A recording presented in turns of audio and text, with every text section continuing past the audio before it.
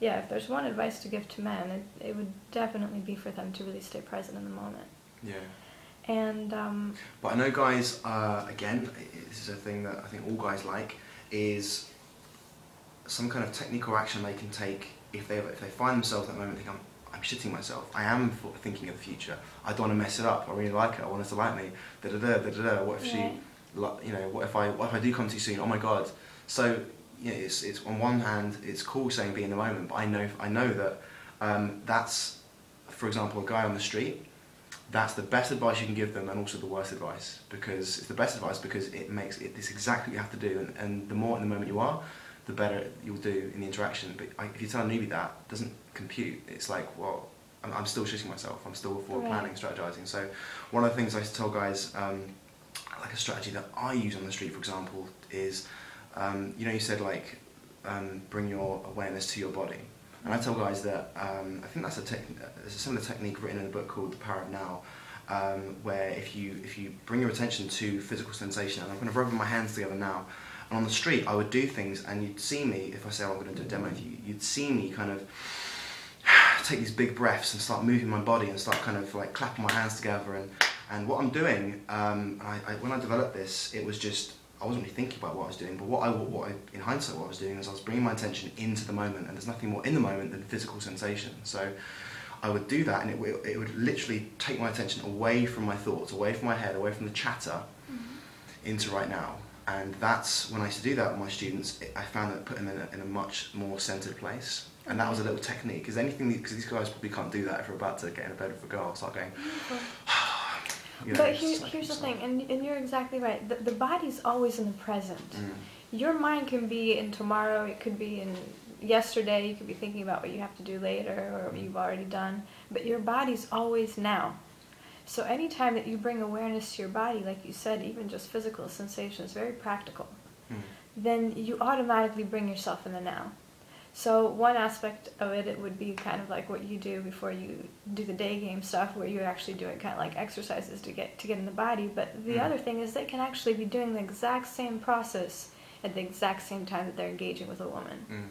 Meaning, here he is with a woman, he's starting to touch her, he's starting to kiss her, and then his mind wanders off, he starts getting nervous, whatever goes on. In that moment, bring the awareness into the bodily sensations. Meaning, if he's touching the woman, and he starts to think about something, bring the awareness right into your hand. Have that be the anchor to your body. And enjoy it, because the skin is beautiful, the woman's beautiful. So it's almost like anytime that you bring pleasure to another person through different manners, but even through physical touch, it's actually not just for the other person. Your hand will actually experience pleasure through the contact also. So not only does the woman miss out from having the man be present with her, but the man misses out on the experience of actually really enjoying himself and the woman in the moment as well. I recall the last date that I had, and it's something that I do now. If I want to kind of move things towards sex, and I understand, and guys feel this as well, that until there is that first touch, like maybe like a sexual touch, or you know, before then, you know, a guy is sitting there, they've had a drink, maybe they're having a conversation, and in their mind that gap hasn't been spanned yet. And the way that I've always, whenever I've kind of managed to smoothly get past that gap very effortlessly, it's always, the thing that always spans it is usually me, like you said, being in the moment, but also being very, very, very, very authentic with how I'm actually feeling right then. So rather than think like strategizing, oh, how can I get her into bed, whatever, I'm just literally, I look at her, I find her really, really fucking sexy or attractive, whatever, and I just tell her, I say, right now, this is what I think of you right now. I love these curves. I might do a little touch. I love these curves here, and I'm not thinking that, oh, if I do this, this will lead to sex, this will get turned on. I'm not thinking that.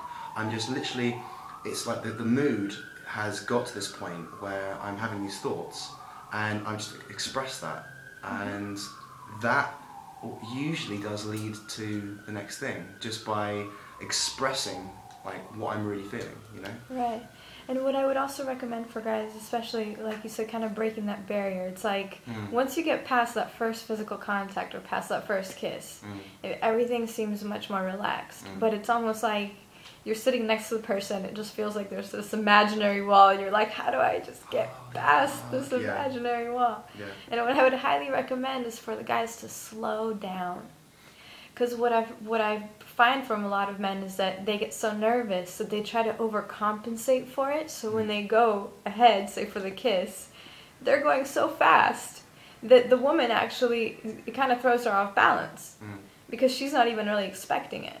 So kind of like what you're saying, slowing down and really connecting with her so that when you even move in for the kiss, it's so slow that she's even pulling in toward you. You know what I mean? It's like there's this connection so that the energy builds for the contact. It's not this like, okay, I'm gonna just go for it, and then you just pow, and that's what a lot of guys do. It's a ninja kiss, like a pow. Stealth ninja kiss. A ninja kiss. Yeah.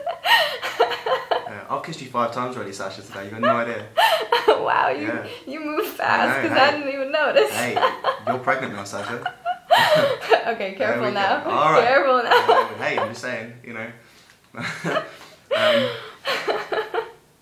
All right, so. And the advice that I was going to give that I feel like, even though we're talking to, I say more or less your listeners that are still working out how to really get together on dates with women, the advice that I need to give to all men, and it really doesn't even matter if they've had sex with 1,000 women or with 0. Is that they really need to slow down in sex. The woman's body is very sensitive, and her awareness needs to be able to follow all of the feelings and sensations that go on in sex. So if the man moves really fast, and if his whole model of sex has come from porn, which it has, exactly, for many men, then the movement at that pace is actually too fast for the woman's awareness to be able to follow so that she could follow the energetics of it.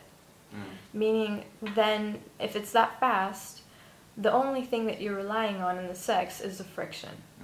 And friction is a lot of work with very little results. Especially for the woman. This is why many women, they say they're frigid and they don't have orgasms. But it's for a lot of women, it's because they've never really been made love to in the proper way. Yeah, but I mean, obviously the reason guys think this is because none of us have been women before.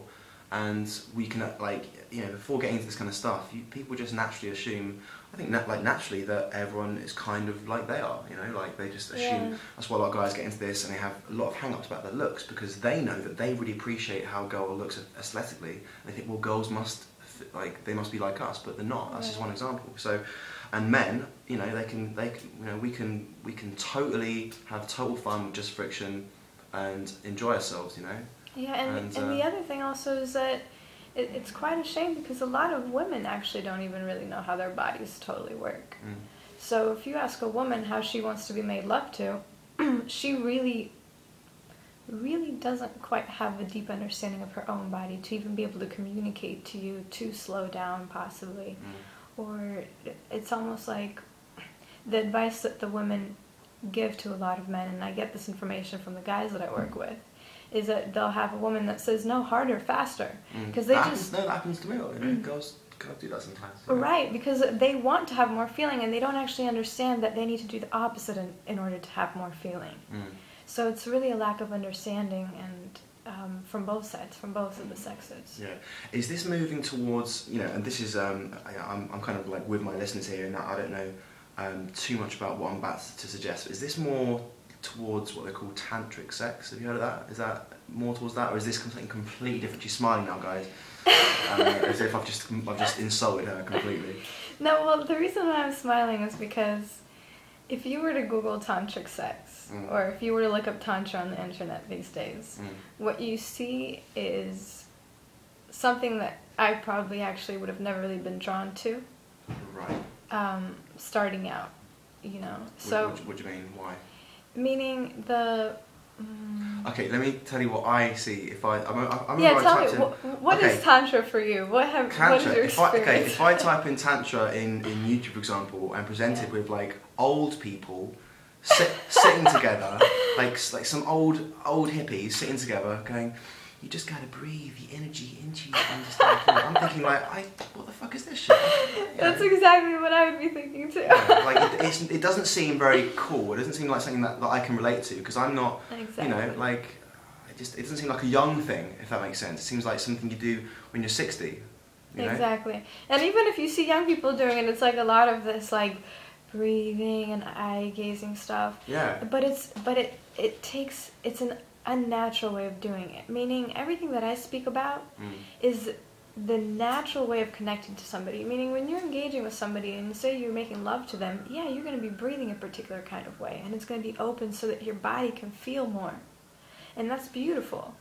And yeah, you may connect with your eyes and really gaze into the other person, but all this stuff is a natural way of connecting. So I always kind of steer away from saying that this is tantric sex and all this stuff. In reality, let's say it is. But a lot of stuff that's being taught about tantra and tantric sex is, I don't always resonate with. So let's just... So let's just call what I'm speaking about the natural, beautiful way to make love to a woman with your love. Tantric's shorter. Well, let's say that I think they... Let's call that love making then. That's the short way. Let's just call that real love making. Okay.